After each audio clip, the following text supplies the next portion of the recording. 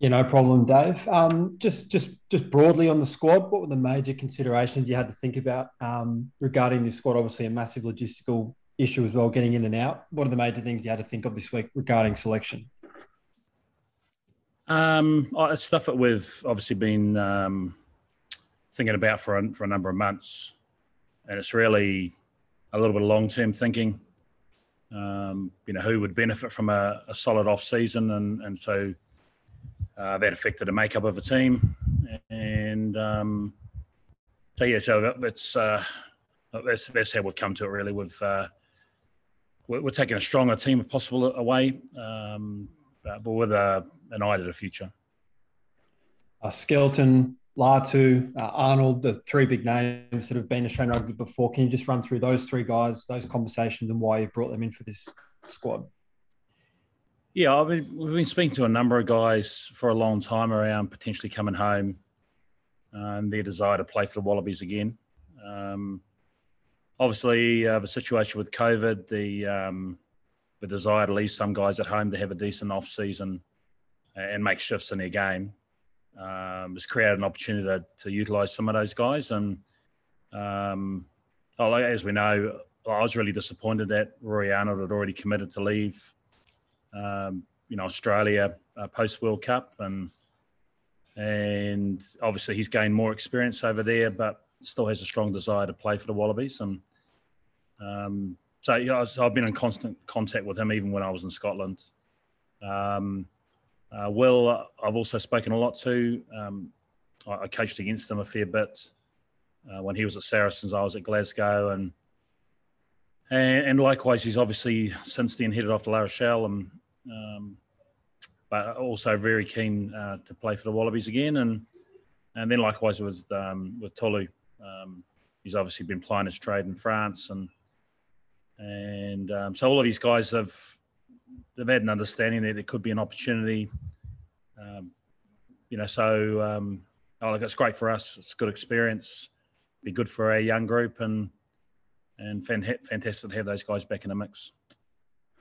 Dave, when will those guys join the squad? Will that be as soon as you guys land in the UK? And do you think they would be eligible for selection for that Scotland game, or is it realistic that maybe, they're looking at those last two games as opposed to that first game in Scotland? Yeah, the first one's tough because of Reg 9.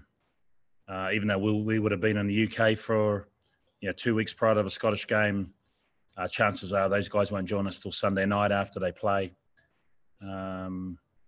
So we're giving them a bit of work, and they're doing a bit of homework. The key thing is they need to be really well conditioned, and I know they're doing additional work there. They've obviously got a commitment to their club, we'll make a decision around how they shape up when they come in. But certainly we won't be using all three of those guys against Scotland. Dave, can you just give us a bit of an insight there? A lot of people wouldn't have seen Will Skelton in recent years. You have, though, as you mentioned. So an insight in him, but also with Rory Arnold. Dan McKellar would know him very well. But when he left at 2019, would you had considered him as a world-class second rower at that time? Okay, we'll start with Rory then. So I'd say yes. I think he was one of the biggest losses. And looking from afar, obviously that was really disappointing, and it was too far down the track. He'd already committed to Toulouse, and so there was no way of backing out of that. He's been outstanding for Toulouse. Obviously, they won Europe and the French competition last year. He's had a big hand in that. Likewise, Will, he really leaned down. Saracens did a great job with him. They probably used them more in the last couple of years as a guy off the bench who come on with 30 to go, and he was devastating. La Rochelle, obviously he's played for them last year. They were runner-up in both competitions, and Will was regarded as best player in Europe. So that tells you the impact he's having over there. Dave, just touching on some of the guys that you sort of left at home, the likes of Noah, Harry Wilson. Can you sort of give us an insight into those conversations you had with them and how they've sort of reacted to you sort of prioritizing their pre-season in 2022 as opposed to sort of taking them to a spring tour? Yeah. Everyone wants to tour. What I've been impressed about, if we start with Harry, Harry hasn't played test match footy in the last sort of month, and he's desperate to play at this level. And, what we're saying is that staying home is going to give him an opportunity to make shifts physically and in his game, which is going to allow him to excel at this level. And so to his credit, he's been really mature around it. He wants to play. He realises coming away with us, if he doesn't get that chance to play, it's also he's still going to have to train and do all the things that help the team prepare. And this gives him a plan. We rate him highly. And, as a young man, he hasn't really had an off season. He didn't get much of one last year. And so likewise with Noah, he needs to put on a little bit of muscle mass and deal with the physical nature of having to defend at 10. He'll work on getting more explosive and acceleration, try and get a bit of distance in his kicking game. And so this is going to obviously give him time to do that. So both good young men who we think have got a big future in the gold jersey and a chance for them to make some shifts. Hi, Dave. Can I ask you about hooker, please? So you've got a couple of new guys new to your squad. This time around, you've got another 3 or 4 that have been in and around the squad since you've come in. So is it fair to say you're still sort of searching around for who the best hookers might be long term? Yeah, fair to say. I rate Lockie Lonergan really highly. He's a bit of a lightweight at the moment. He's about 103, 104 kilos. We think he's got a real point of difference in his game. Throws well. Needs to really embrace scrummaging and put on some size and some neck strength, and so a decent off season is going to allow him to do that. So look, he's good enough to tour, but we still think this is best long term. There's obviously been a number of hookers who have been out long term injury wise, and Connell's been in our mix before. We like him. He's old school, a very good set piece. It's going to be important over in the UK, and so a chance for him to, get out in front of us again and show that he's capable of playing at this level. I also wanted to ask you about Lucan. So he's gone from starting test matches not too long ago. Now he's got, looks like he's got 5 guys in front of him. So what's the message to him? And do you still see him primarily as a lock, or is there an opportunity again, maybe in a 6 role in the future? Yeah, obviously, I guess it's what happens, doesn't it? You step aside and you give other guys opportunities, and they grab them. Obviously, Lucan went home for the birth of his daughter, and being in Sydney, we couldn't get him back. The other guys have played really well. That's for a start, and performed, well against Argentina and South Africa. And we're obviously going to utilise a bit of experience from overseas. We've talked a lot to Lucan around the impact he has with and without the ball. His body height and tackle, clean, carry, and his ability to create, go forward, and so this is going to be an opportunity for him to make some real shifts in regard to that. We need him certainly more powerful from a league point of view, and a decent off season to allow him to do that. He hasn't had one of those recently, so he's not out of the picture. But we think this is a great opportunity for him, and it'll be great to see how he responds. Dave, what's the situation with Samu Karevi, his injury? When do you expect him to be back? Yeah, it's not too bad. So a chance to be available for the Japanese game, certainly post that, definitely available. Okay, and I know there was some consideration to leave Hunter at home, but obviously you've gone with a bit of extra cover there in Parisi and Lalakai Fiketti as well. Can you just talk around that thinking in your centres there? Yeah, we've obviously a question mark around when Samu's back, genuine clarity. We're not sure if he'd be available for the Japanese game. Technically falls out of Reg 9 as well. So we're talking with Suntory around that. We've got obviously Lalakai injured a finger and left us from Perth. So he's been away, hasn't played much footy since that time. And then likewise with Izzy Parisi, had a shoulder reconstruction and he's been back in the contact for the last couple of weeks and he's ticked every box, but again, hasn't played a lot of footy. So we've got a lot of work to get into Izzy, and whether he'll be ready in 10 days to play test footy, that's a question mark. So, and Hunter's a very good player. I guess like Lucan, a couple of other guys have really grabbed their opportunities and he gets a chance to remind us what he's capable of. Does that mean that the Japanese-based guys in Quaid and Sean are also in that boat for the October 23 game against Japan, that you might not have them and you've got to be talking with the Japanese clubs about that? Yeah. I mean, a key thing around this is we're trying to create a strong relationship with the Japanese clubs too, because while from a Reg 9 point of view, we can grab them, they're their primary employer at the moment.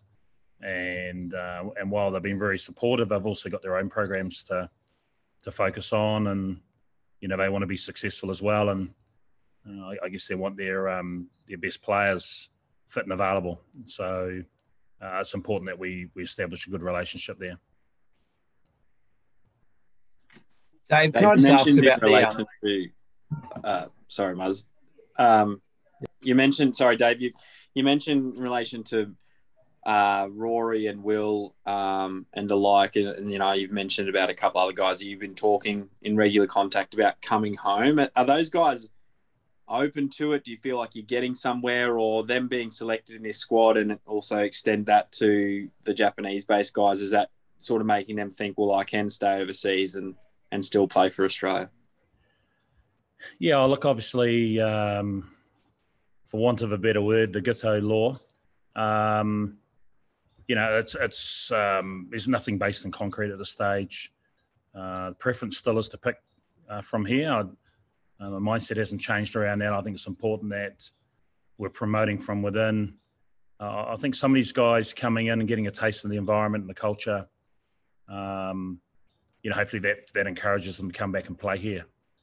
And so some of them have got existing contracts that will take them through to all of next year, and some of them right through to the World Cup. But, I guess we're trying to bring as many home as we can, to add to the quality of our super teams, to help from an experience point of view with all the young men coming through, and which will eventually benefit us. Yeah, sorry, Acco. Dave, I was actually going to ask about that. What is the actual official Gito law at the moment now? Because I know there was a cap. Where are we? Is it just fluid at the moment, or is there a bigger cap? Can all those guys play at once? So what's actually being rearranged? Yeah, so I guess there's been exceptions based on COVID. So historically, there's been the 60 plus rule. We talked about being able to bring a couple of guys in, and that was our plan to go with that. Once COVID restrictions come in, we couldn't get any players out of New South Wales, couldn't get them out of Victoria. We had a couple of other players home, and so we got an exemption to utilise some of those guys who were actually here in between seasons. So that's not necessarily the plan going forward. And there'll be discussions we'll have post-spring tour. And Dave, there's been a little bit of discussion around Kurtley Beale, particularly in light of Tom Banks's injury, which has ruled him out. Was he in the reckoning, in the consideration? If there is another injury to fullback, might he also come into the reckoning at some point in the spring tour? We're constantly talking about players who are overseas, and Luke Monaghan's another guy who comes in. So, we've certainly spoken about everyone who's over there. Obviously, we're still trying to promote from within. We think Hodgie can do a job for us there. We've got Andrew Callaway, who's played, a little bit of 15, certainly trained a lot of 15 for us. We'd like to see Geordie play a lot of 15 at super level before considering him at test level. And the plan is, from a Barbarians point of view, Geordie will stay and play 15 in that game. Hey, Dave, you've spoken a lot about character within the group. You spoke about bringing Quade back into the group. Tolu Latu, a couple of years ago, was done for drink driving in Australia. He had a situation home in France where he was done again. I don't know how much contact you've had with Tolu. He's had a few off-field issues there. Was that considered in your selection? Yeah, I mean, with all these guys, we spend a lot of time having a conversation. Now, Tolu's a little bit different. His is via WhatsApp and Zoom. Other guys like Quade and that, we've had a chance to sit down and have a coffee and have a decent chat around expectations and where things are at. And invariably, we got some guys who, as younger men, made some poor decisions. And have made shifts around that. And look, I'm going to judge guys on how they behave within our environment as opposed to, what other people are telling me about them. And so, with James coming back in, with Quade coming back in, they've been outstanding, made massive contributions to the group, and we expect the same from Tolu. You're the boss of the Barbarians. You'll coach that week. How is there a breakdown in communication with Quade? Is he playing? Is he not? What's the story there? Steve jumped the gun around announcing that. So yeah, we'd spoken to Quade, but he's got a club to go back to too. We're obviously keen for him to tour, and staying another week obviously makes that a little bit more difficult. So he was certainly interested, but he hadn't committed. So all good. No damage done. Dave, Michael's played all of the tests. He's got the chance to have a little break now. Do you see him going right through again with all of the remaining matches? Yeah. And can I ask you one more about, I know you don't like to give away test jerseys, but are we likely to see Pone get a run at any stage? Ideally, he would have got a run last test against Argentina. He's had a few issues around hammies and calves. So we could have thrown him out there in that game, but it would have been a bit of a high risk. And so we decided to, wrap him up in cotton wool for an extra week. So I look at, like you say, he's got to earn his stripes. We're taking 3 tight heads away. James Slipper can play tight head as well, and he'd cope at test level. So we've got options there. He's got to earn the right to play, but he's a big man and very explosive and has a point of difference.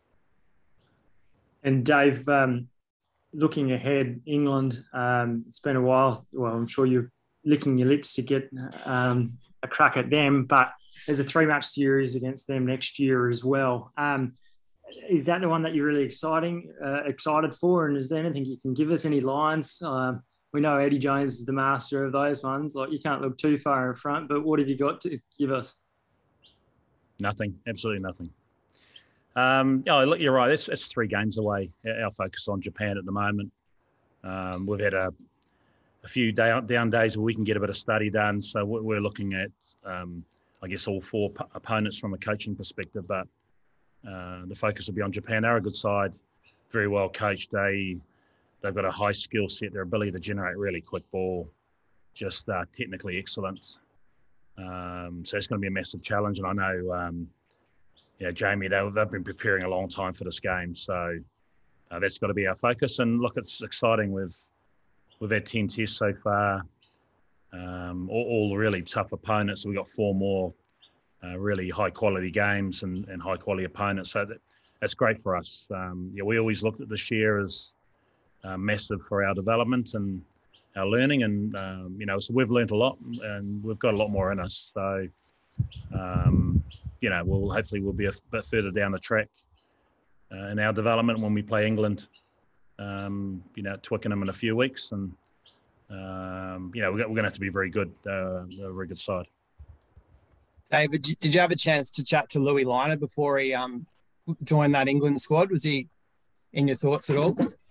I haven't spoken to him. I think Jono's certainly spoken to Michael. So, yeah, look, obviously Eddie's well aware of his lineage and catching him quickly. But yeah, look, he's although we'll see how things go there, whether they use him or not over the next period, whether there's any interest for him to come back to Australia. So he's not England's yet, then, as far as you're concerned. Not till he's capped. Yeah, nice. And Dave, you believe Scott Johnson's going to be joining on the tour. What are the real benefits of having Scott over there? Obviously, he's a third selector, so that will continue. But what else does Scott offer when you're going overseas for a trip like this? He knows the UK like you very well.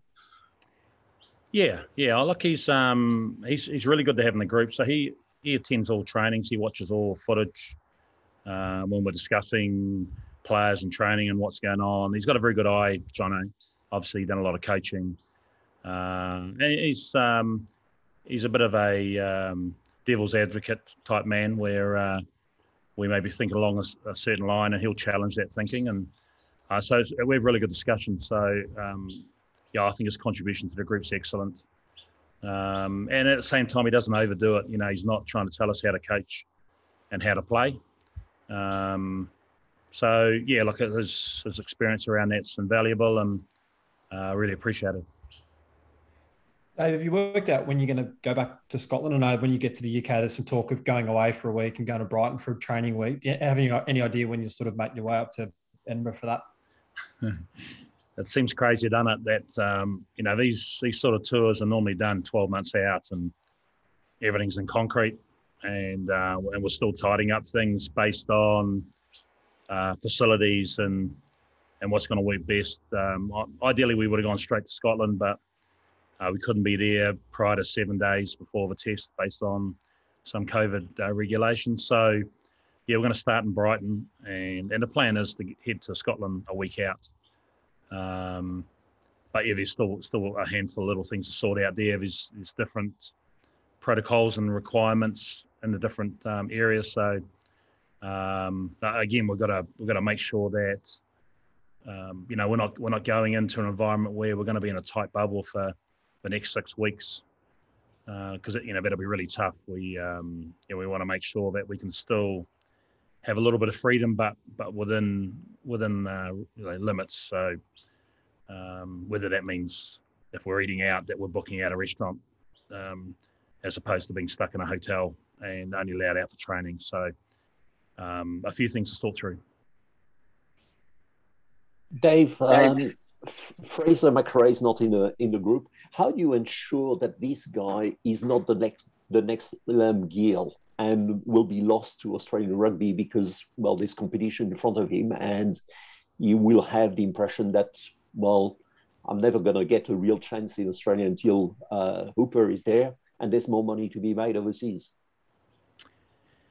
Yeah. Oh, look, A, he's contracted. B, Fraser's trained really well. We're constantly giving him feedback. He's got clarity on the shifts that he needs to make in his game as well.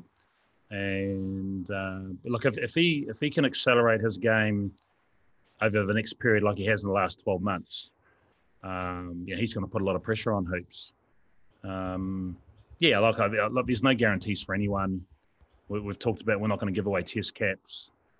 The fact that Hoops is a specialist 7 and so is Fraser gives us a lack of versatility if they're both in the same squad. And we've done it a couple of times. But having someone who can come off the bench or someone within that group who can cover all 3 positions, is vital for us. Dave, you spoke about a lot about Rory and Will and them coming back and their influence potentially on their squad. But just as a coach broadly, what's it like to make that phone call and how excited are they just to be back in gold potentially? Oh, look, they're absolutely wrapped. I guess in Will's case, he might have thought that his chance of playing international footy is gone. When we first approached him and said, if there's a chance to join us on the European tour, would you be interested? And certainly all of them were really positive. and would jump at the opportunity. So that's been great. They've obviously been talking to guys back here. They've got an understanding of what we're about and what we're trying to do, and they're keen to be part of that. Is Will a line-out option these days? It was one of the criticisms when he was last in Australia. He was too big to be an option. Yeah, no, he's definitely a line-out option. Obviously, he's a big man and a very good lifter as well. But, you pick him as a lock